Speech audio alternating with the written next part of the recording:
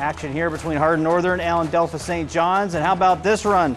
Off to the side, moving right side, and nice gain there for the first down. Now Kerner passing.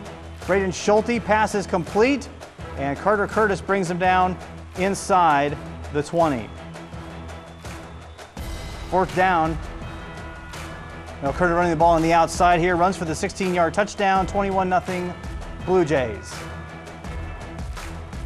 Fourth down and 2, Hardin Northern with possession. Nevin Robson to Owen Wetherill, 48-yard touchdown, 21-8 at this point for Hardin Northern. Now second down and 8. Kerner to Schulte.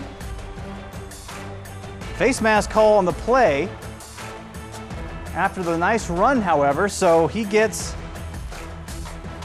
there you see the face mask there at the end, so just add half the distance to the goal on that one, so that's going to set him up around the 8-yard line, and then Kerner fakes, and he's just going to take it in himself for the touchdown. Delphos St. John's rolling all over Hardin Northern tonight, 41-8.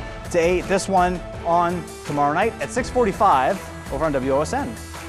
As we take a look at this area of Division 7, Region 26, Delphos St. John's, they have a matchup with Lima Central Catholic, that one next week, and Pandora Gilboa did not play this week, or I'm sorry, did not play a regular season. They didn't play a playoff game. They will face Mohawk next week in playoff action. They got past Ridgedale tonight.